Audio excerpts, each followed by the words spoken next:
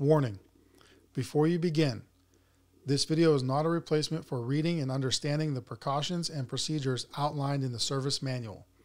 It is a training aid for qualified and authorized service professionals. Also, be sure to reference the user manual, the installation guide, and the service manual for any further questions as well as warnings that may apply to this particular unit.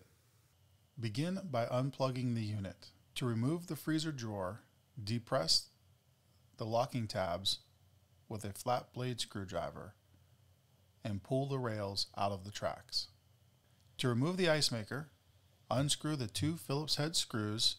Once the screws are removed, slide the ice maker towards the front of the unit to release it from the locking tabs. Once the ice maker is removed,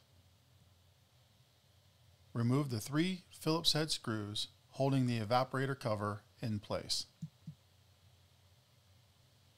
Once the screws are removed, pull from the bottom of the evaporator cover out and down to remove the cover, being careful of the wiring connections in the upper right-hand corner. Unclip the wire connectors to fully remove the cover. Adjust the evaporator inlet line by pushing back away from the evaporator cover, slightly up to avoid it from touching the evaporator as well. Be sure to check and make sure it does not touch or hit any other portion of the evaporator or evaporator cover.